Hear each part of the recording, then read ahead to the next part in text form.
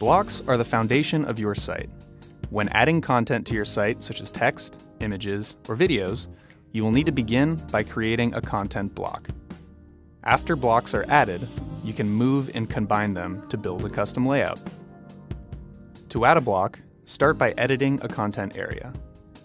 From there, select the insert point and select the block that you would like to add.